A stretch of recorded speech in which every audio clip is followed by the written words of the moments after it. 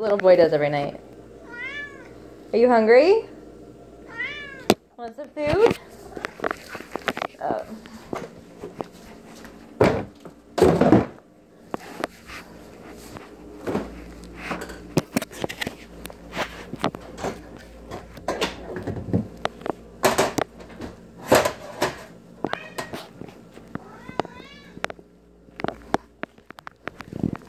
Hey, will you open this?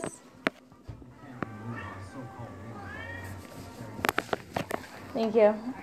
Careful.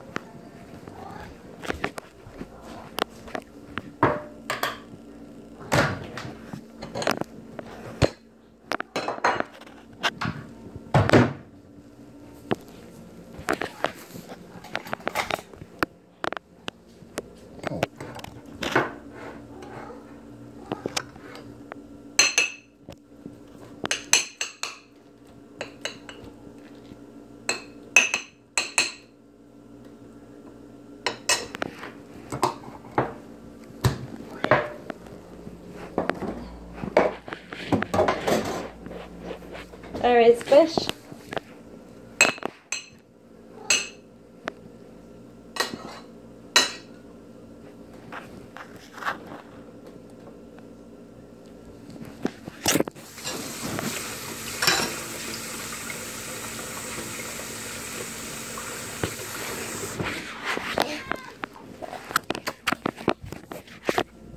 Let me kiss. Good boy. Mama loves you, baby. He gets wet food every night. Right, so he gets wet food every night. Karina's very interested in what he's doing at all times.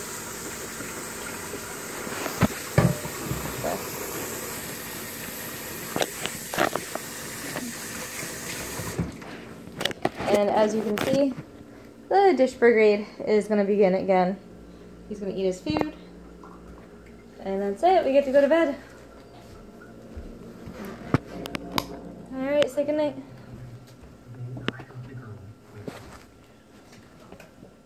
Good night, sweetheart. Good night, Mommy. Say love you. Daddy loves you. Boop. I got the nosy.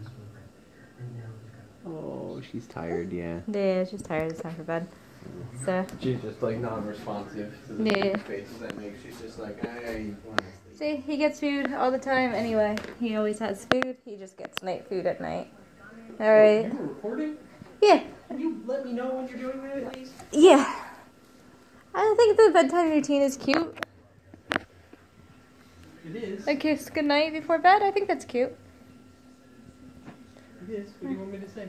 Well, it is. It's not like it's anything harmful or bad. I know, just let me know when you're doing it. That's all. Oh, okay. Alright, so we're going to do story time. Talk about my horrible genital warts. You put that on the internet. Yeah, I probably will. I know. So, let's see.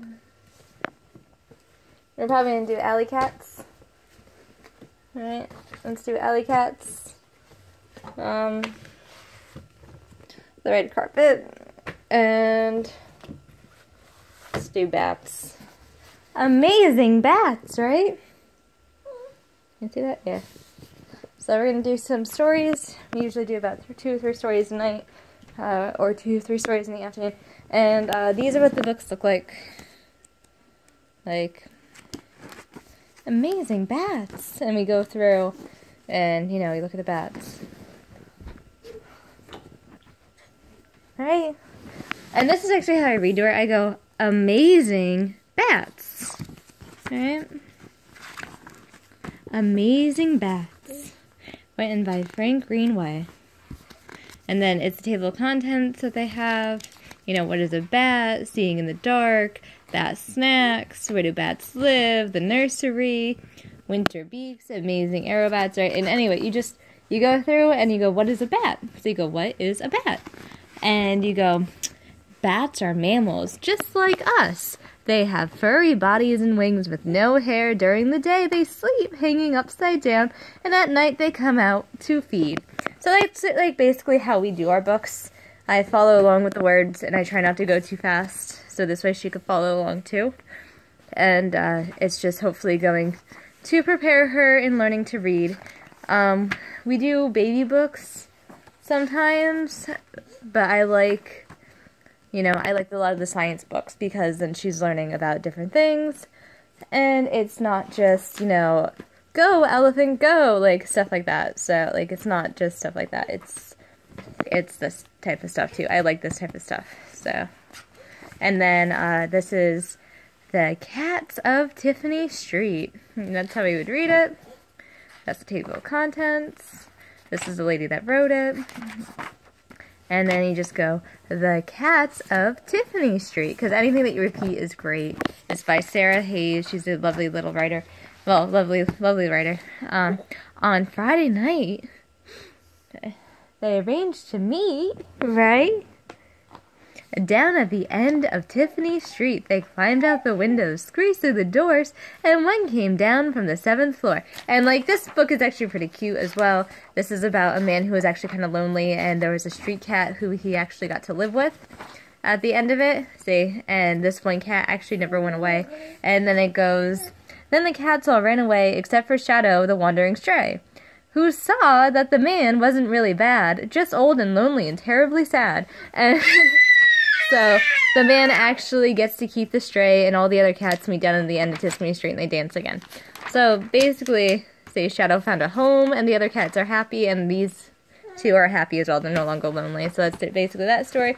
And this is The Red Carpet. This is a cute little book as well. And so we would go, The Red Carpet, Stories and Pictures by Rex Parkin. And, you know, this is actually a cute little book. You know, it's not educational really at all. It's just, you know, he's rolling out the red carpet for the guy to come in and stay. So, and yeah, that's basically it. So, pretty cool. I'm actually going to read these to her tonight. These are going to be her books for tonight. And then we're going to go to bed. Mama, it's 12:43 right now. So it's a little late, right? It's a little late.